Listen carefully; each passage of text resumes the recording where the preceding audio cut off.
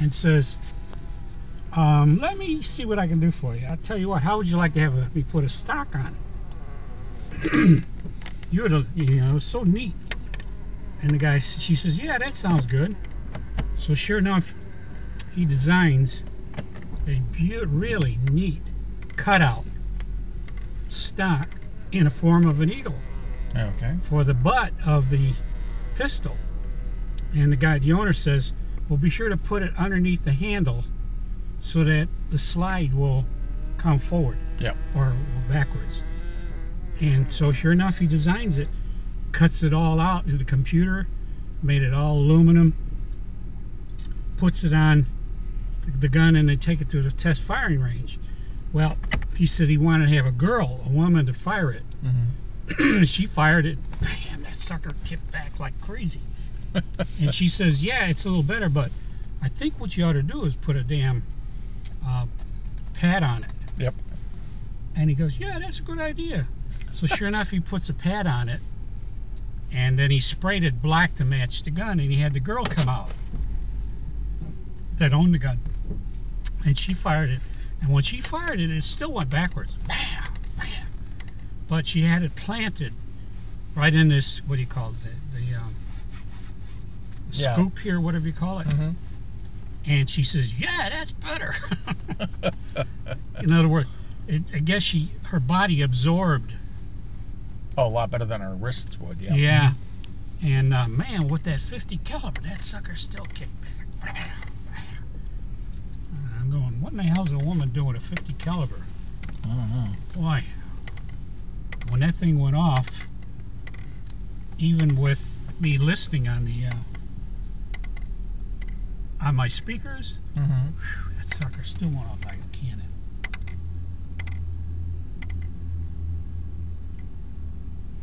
And then he designed, the guy come out, he wanted the FN guns. Yep.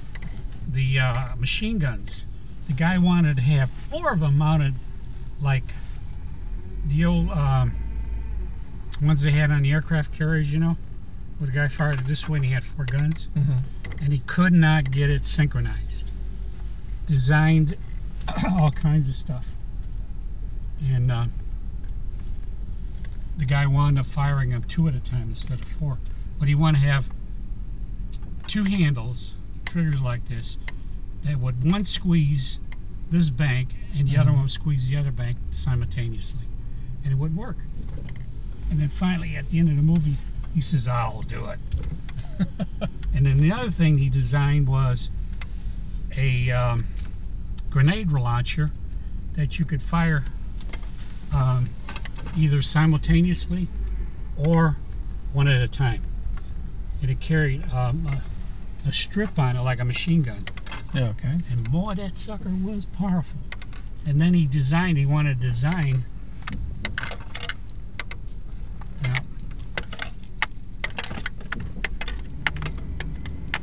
he wanted to design a silencer for it, for a grenade launcher. Yeah. And at the end of the movie, he made it work. The thing was that long. So I really enjoy watching that program, man. And this guy, what he does with guns, it's amazing that he can reconvert. He had an old AK-47 that he wanted for competition shooting. Mm-hmm. No, an Uzi. That's what it was, an Uzi. Well, the guy wanted it for competition, and he souped it up. He put a shorter stroke in it with a, what do you call it? The stroke or something would fire faster than the standard. Okay. And faster rate of fire. Yeah. And he designed it, and it worked. That guy's a genius, you know. For Sons of Guns? Yeah. Yeah. And he wants to get, oh yeah, he designed another one for a helicopter for when the guys, out on the field. And he designed a special swivel that would go up and down and over so it wouldn't shoot the props off. Yeah. And it worked. You got to have that, yeah. Mm-hmm. It worked. Because he's looking for government contracts, was really amazing. When this guy comes up.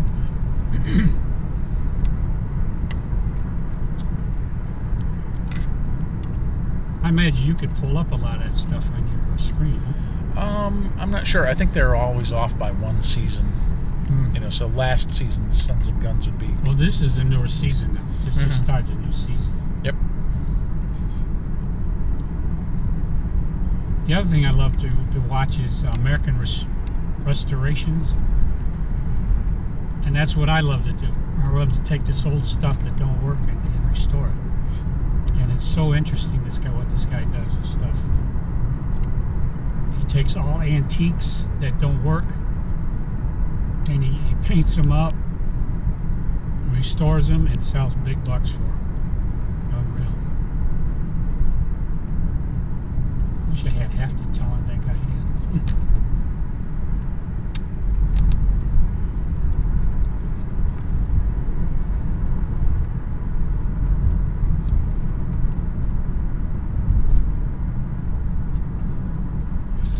Well, I hope my government check comes tomorrow.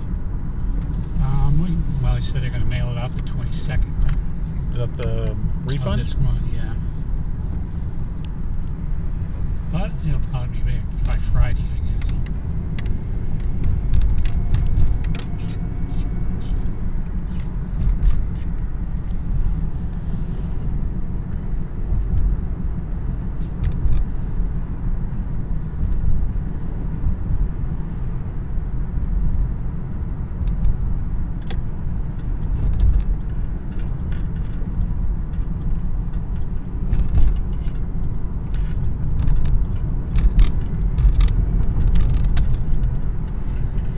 Camera's doing good. Even at night, how much? What does it have? A wider lens on it? No, I'm not sure. I'm just looking, doing videos. If you get into an auto accident, I've got proof. Don't even mention it. I had my share of those. Yep. Yeah, but you've always been rear-ended, right? Everyone, thank God. You know, I could tell people they don't believe it. I have never in my career caused an accident. I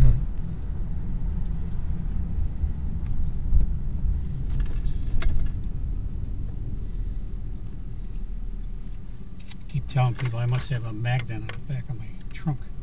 What?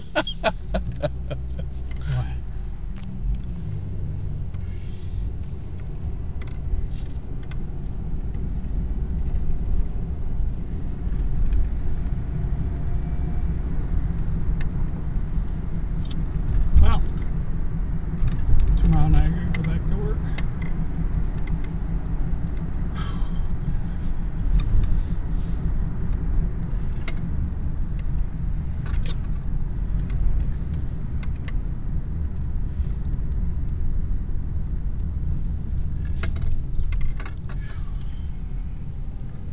I think I need to walk around the trailer court. Oh boy. Lots of spaghetti, huh? And you had extra meat sauce too. Yeah. I don't normally eat that much in that bowl. Last time I didn't have that much. And you ate all the bread. So I had a piece. I was fine. So. It's like you were a hungry boy today. I haven't eaten all day. That's your fault. I save it. I ate twice for lunch. No, And that's the truth. I have to lie. All I really did have when I came back from the doctor's office, I had one little burger at Wendy's and a baked potato.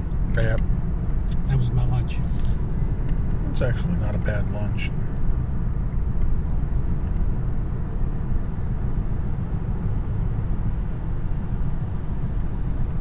Last night I went over to Subway and I had a foot long for $5. Every one of them there is now $5. Okay.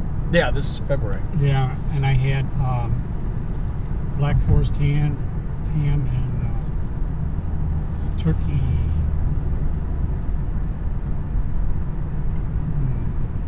Turkey, whatever it was. And damn, it was good.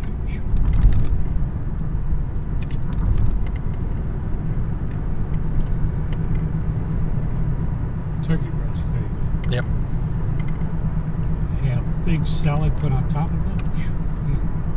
I remember a woman at Scott Air Force Base at the subway right outside the gate would have all of her fixings on the side, and they would put it in one of those plastic containers, and she would have a salad and then eat her Philly's cheesesteak. Oh, okay. So yeah, for buying a sub, she got a sub and a salad. Well, that's what I used to do over at the sub station. When I ordered the subs, man, they put so much extra in it, I cut it off, and I made a big salad out of it. Yep. But I got a little bit ticked off from the other day because I had a free card, and I had a taste for a salad, which, hey, it doesn't cost any more than a sub, and they wouldn't give it to me. Oh dear. I walked out. But you could take any of the subs and convert it to a salad, and they'll do that. Well, yeah, they just put the meat on top, and then they roll it up, and then they cut it in strips. So I figured, hey, why didn't you do that? I paid for the damn thing.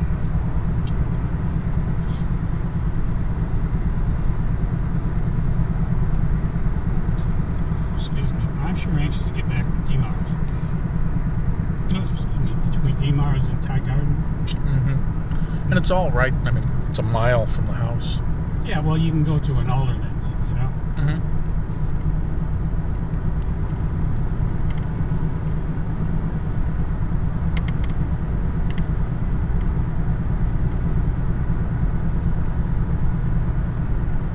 See, Laura, not only does she make fantastic Italian dishes, she also makes fantastic cakes and stuff, pies and all that kind of stuff. Yep.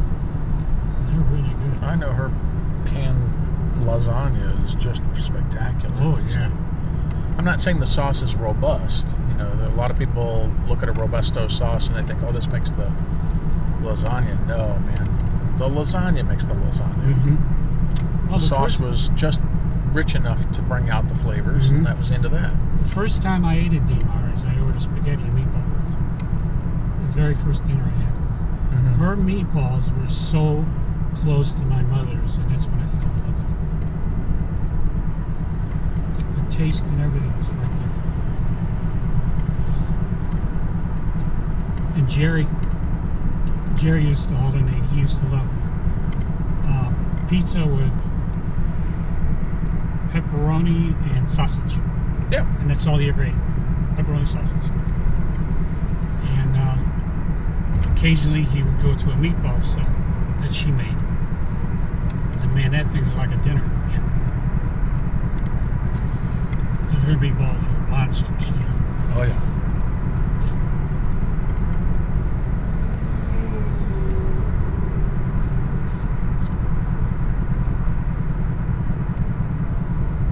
I'd love for her to get back. Excuse me. Get back to her buffet. Oh. If you love buffets, man, you go crazy there. God damn.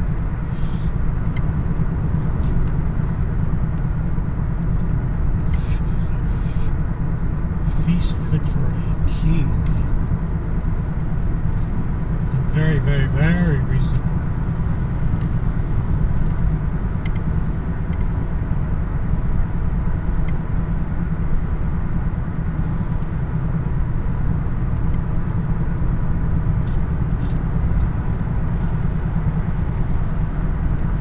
Yeah, if I was a lot younger, I think I'd go back into restaurant business.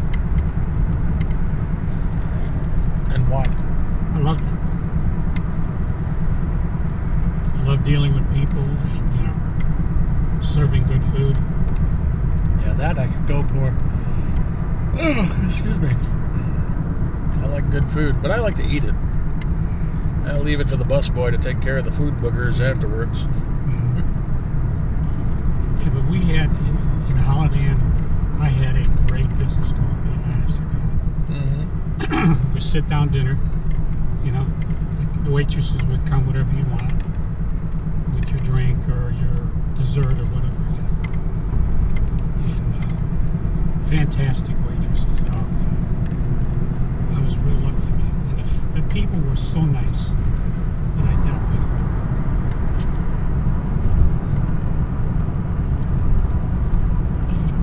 And then I ran the lounge too, which was fun, especially around Super Bowl day. Okay. Wow, would they throw a blast? Whew. Was that Super Bowl 10? Yeah, man. What a blast. And the nice part of it was my beer suppliers would give me gifts for the Super Bowl guys that came in. We'd have a drawing. And they weren't cheap gifts either. Wristwatches and all kinds of neat stuff. One-man rafts. Oh. You'd come down and you'd have a ball, man. Honest to God. Fun. Ooh. Not one major fight ever went on in there. The Shaw Lounge was a lot of fun too, boy. The chicks that came in there, you'd go crazy, man. Honest to God. They were real foxes. Oh yeah, the 70s was a great time. Mm-hmm. The 80s, disco practically wrote all your pickup lines. Mm-hmm. We had one gal, you'd love her. You talk about a wild chick. Her name was Bullet. And the reason why was you'd see her 1 minute. Hey, Bullet, how you doing? The next minute, hey, Bullet, Bullet, oh, Bullet, where you at? She's gone. One time, she shocked the hell out of me. That's when I was a lot younger and I had a little bit of hair in my head. But she walked up to me one day and she says to me, "When are you going to take me out?" I go, "What?" "Come on." Came to my house and we had a ball. No hesitation. That was the free 70s, yeah? Yeah, man. I mean, got a few drinks and we went to bed, you know, had a ball. That's how them gals were. If they liked you, boy, away you went.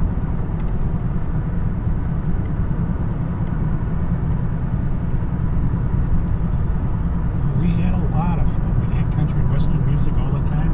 Mm-hmm. And dancing, country rock, you know. And we had a variety band. We had easy listening, and we had rock and roll. We had bands that would play every music that you wanted. And it wasn't that expensive, you know. We had it just about every night of the week. That place was going. If you like to go out, man, that would have been the place to go. Honest to God. Always something going on in it. And Jerry was the owner. Great guy. And we had a restaurant too on the side. And one thing he didn't settle for, he went out and got rolls of a hamburger. Yeah. And everything was fresh that you ate. None of that packaged crap. He had hamburgers, he had steaks. Oh, excuse me. Baked potatoes, you know, all that good stuff.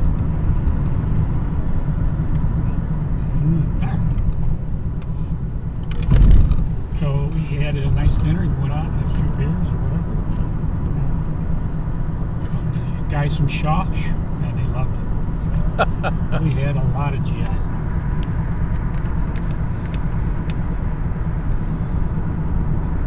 And the second year that first or second year that he opened, he shocked the hell out of me. He said he made something like, I think it was $200,000 in sales in 1 year. Yeah, but what were his expenses? They weren't that much because it was low overhead, basically. You know, he had a couple of waitresses, and he built the lounge himself. You know, it was nothing. He remodeled it on his own because it was a hell of a carpenter. We had a pool table in there, 2 pool tables, and you know, a little recreation, everything. You know, so it was quite a nice place. And then we had the reputation got so good that gals used to come in formals, you know, from their proms and everything. Oh, wow. Yeah, and the guys come in with their, and they still had their tuxes on from the proms. And a lot of women would walk in there and just want to be alone, didn't want to get hit on. Nobody bothered them. They had their drinks. The guys would talk to them. They wouldn't get smart or nothing because Jerry and I monitored it real close, you know. Mm-hmm. And we had a fantastic reputation of a lounge, not a sleazy bar or anything. So those were a real happy times, to be honest to God. You know, good old days. In fact, that's how Roxy's or whatever you want to call it, Club Miami. Yeah. They copied off of us. They were so jealous that they started doing what we did, and that stole a lot of our business. Yeah, but that's an after-hours bar now. I think it's a bad spot though because there's a lot of shootings over there. Yeah, the airmen aren't allowed there anymore. It's a good thing. Yeah, it's been placed off over limits. there are crazy. There's so many people getting shot over there. It's unreal. At one time, the guy that owned the Shaw Lounge that we bought it from owned Roxy's too. Mm-hmm. So he had a monopoly kind of thing going there.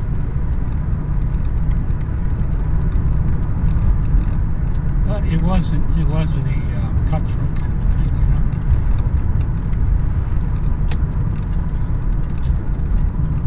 So I gotta have a lot of good memories about what happened down here. I wish my old buddy Jerry was still alive. He'd be having a ball right now. Because he loved his women. Oh man.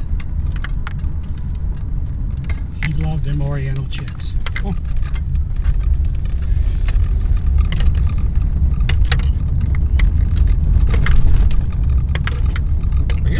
You're driving fast today down there. Fast? You normally turn on your blinker at that one building. Well, I do it at night, really. Mm-hmm. I usually start at the building, and I just run in my mouth. So you overshot the building. You were quite a distance from the building before you hit that signal. Ah, well, and you can cut your. I saw how fast you were coming in.